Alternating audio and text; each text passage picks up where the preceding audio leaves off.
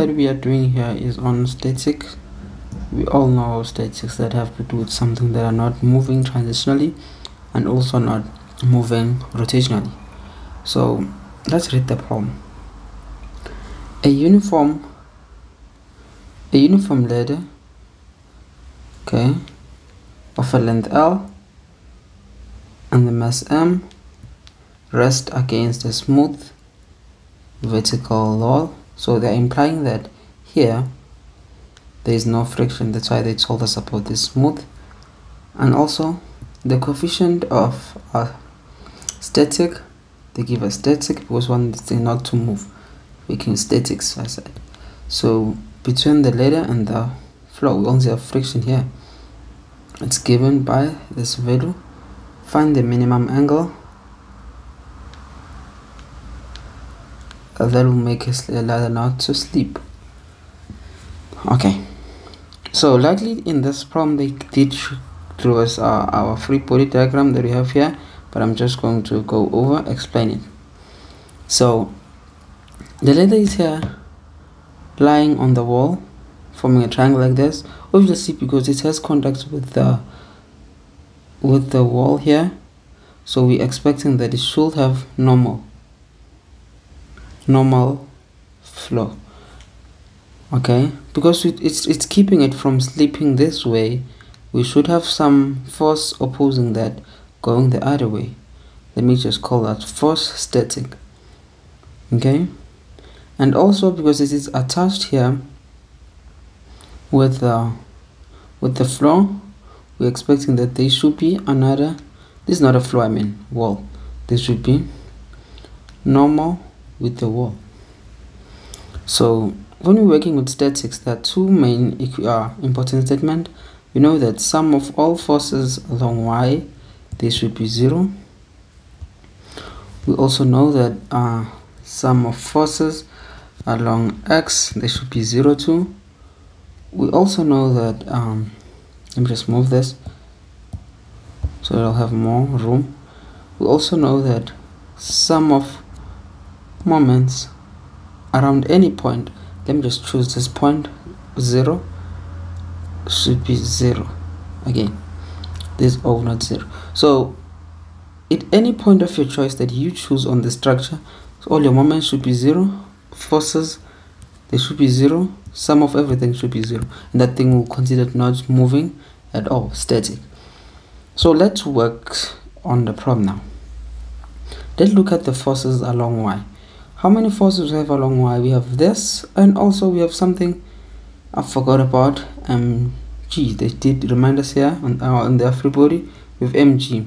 So from this we know that normal from the floor is exactly equals to mg. Okay, because they are the only forces along the y. So for this thing to be static, they need to be equal. Okay, and let's come back here. Sum of forces along x, we have this normal from the wall, they call P, and we also have static friction. So for this thing to be static again, this needs to be equals to this. So I can just say P is equals to force static. Okay, and we have another interesting part here, sum of moments. I think that's where we do a lot of maths, not exactly a lot of maths, but some basic things. Okay, so let's take the moments about point A. Okay, we're taking a moments about this point. So let's look at the force P.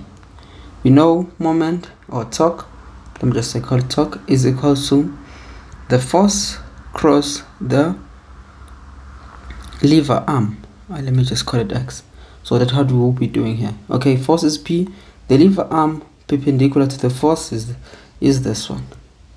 So we can notice versus the angle, it is sine, it is opposite, making it to be sine, right?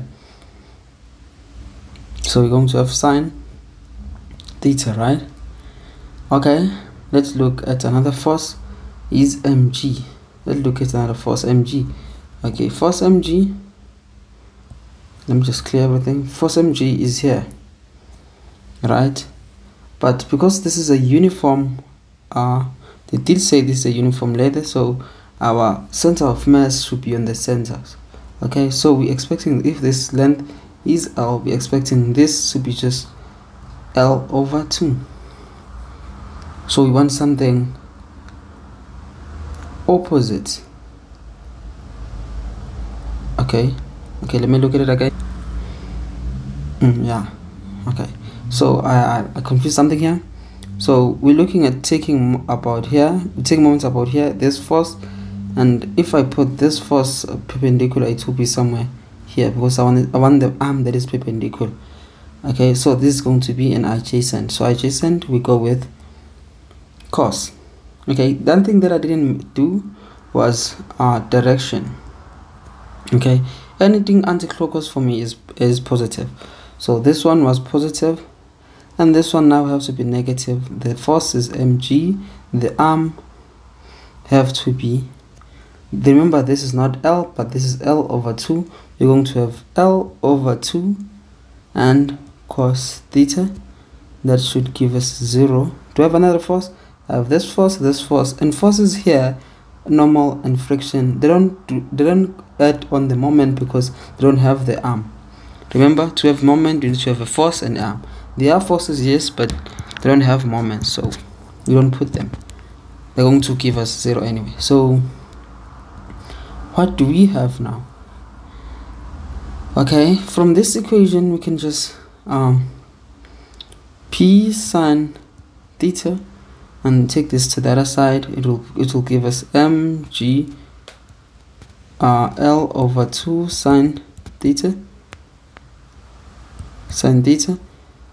and I have this on this side.